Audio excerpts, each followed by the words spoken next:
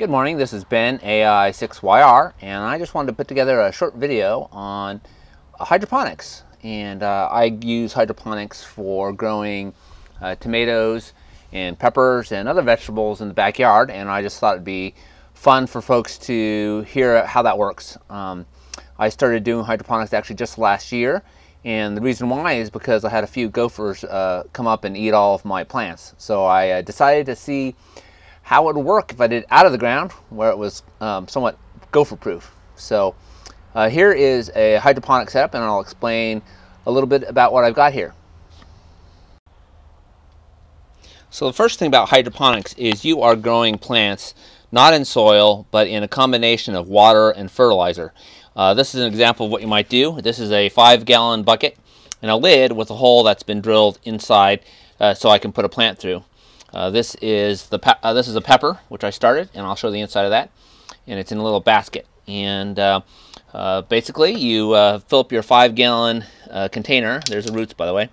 And you mix in the appropriate amounts of fertilizer, and you let it sit in there. And what happens, this is called the Kratky method, is the plant grows, and through the season it actually draws as much nutrition as it needs from that water and that fertilizer. And it actually draws down that reservoir, and eventually it runs out.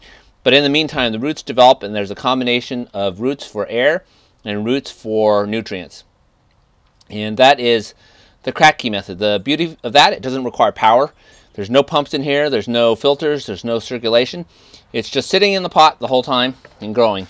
It's very easy. So with the Kratky method, there's a couple ways to do it. I've tried this a few different ways. One is I had a little bit of this material, which is actually insulation for pipes, and actually put the plant by the stem, and that worked great for small plants. It doesn't work so great for tomatoes. The more traditional way is to use a cup, something like this, and you can see it like this, where you fill it with, this is hydrogen over there on the left, which is expanded clay pebbles. You can also fill it with gravel, you can fill it with all sorts of things. There's a lot of different options. You don't have to do it one way or another. So the fertilizer mix that I use, and there's a lot of different varieties, is called Master Blend. And this comes in, it actually has 3 parts to it. One is, this is the 4-18-38 vegetable formula, which I repackaged into something easier to use. And then here is calcium nitrate, and that is another component for nitrogen. And these are actually Epsom salts. Epsom salts have magnesium in them, and I'll open that up. Same stuff you can buy at the drugstore. So it turns out the proportions that I use uses a teaspoon. Here's a plastic spoon. In some videos you'll see people are doing, things with scales and very careful measurements, and I just kind of eyeball it, and it seems to work fine.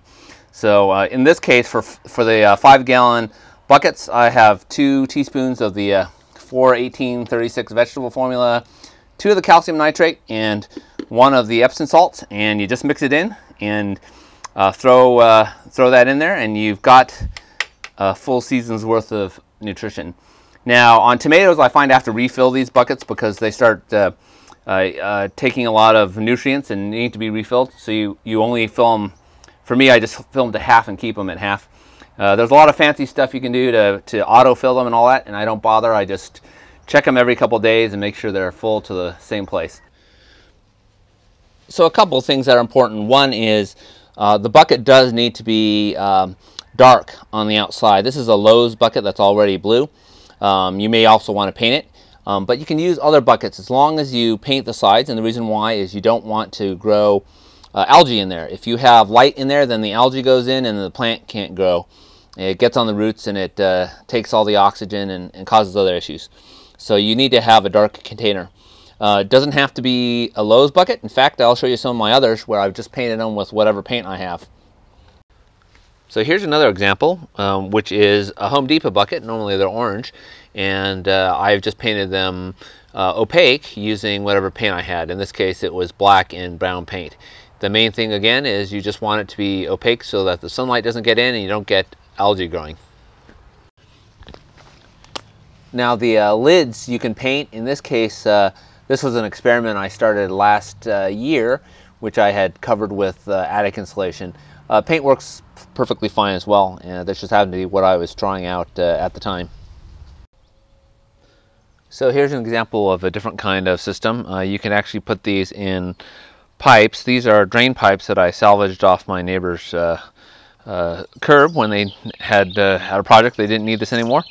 And this works okay for greens, but I haven't found it works very well for tomatoes.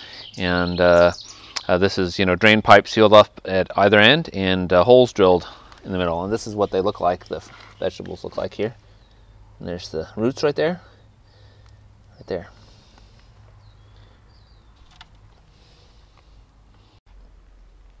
Now this is complete overkill. I've actually taken a 35 gallon barrel and drilled a hole in the top, and this is also full of fluid, and that is the zucchini,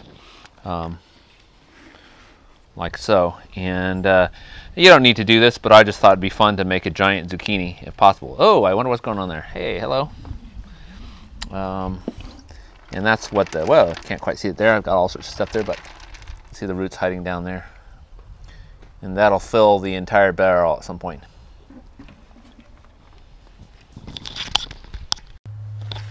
So this is a mini greenhouse I've got running, and that is a tomato, 2 tomatoes and 2 peppers, and I've got that in a much larger container. That's a, I believe it's a 19 or 20 gallon container, which I also painted dark so that no algae gets in there.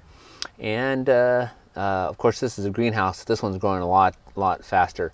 You'll notice there are runners on that tomato to the left, and I'm going to pinch those off and make those into new tomato plants. That's one advantage of hydroponics, is you can take and clone plants very easily by pinching off the runners and putting those runners in hydroponic fluid.